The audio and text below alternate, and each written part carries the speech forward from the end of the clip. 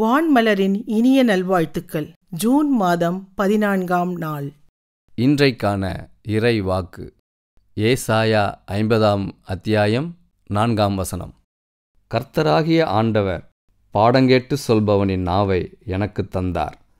காலைதோறும் என்னை எழுப்பி பாடங்கேட்பவர் போல் நான் கேட்பதற்கு என் செவி கவனிக்கும்படி செய்கிறார். ஆண்டவர் கற்பிக்கிறார்.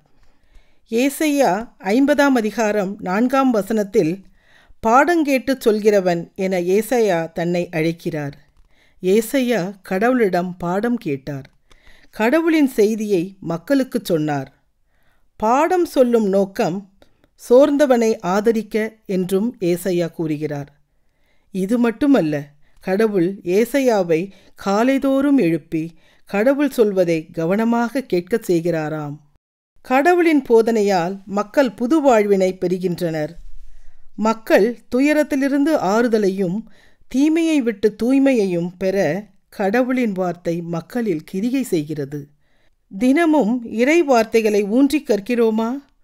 கடவுளின் சித்தத்தை அறிகிற போதனை நம்மை சாதனைக்கு வழி நடத்துகிறதா?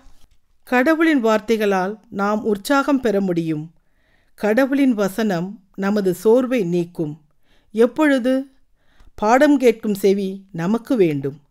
தினமும் காலையில் பாடம் கேட்க வேண்டும். கேட்ட பாடத்தை பிறருக்குச் சொல்ல வேண்டும். நாம் கிறிஸ்தவ போதனைகளில் வளராமல் போனதற்கு ஒரு காரணம் இங்கே தெரிகிறது. நாம் கேட்ட போதனைகளை பிறருக்கு சொல்லாததினால் அவற்றை மறந்து விடுகிறோம். பிறருக்கு சொல்லிப் பாருங்கள், நீங்கள் படித்ததை மறக்க மாட்டீர்கள்.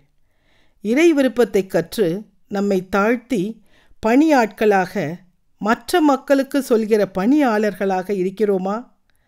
நமது கீழ்ப்படிதலில் பாடம் கேட்கிற பண்பு வெளிப்பட்டு நாம் முன்மாதிரியாக இருப்பதால் மக்கள் கடவுளை அறிந்து கொள்கிறார்களா? இறைவனிடம் பாடம் கேட்க எழுவோம், பாடம் சொல்ல விரைவோம். ஜெபிப்போம்.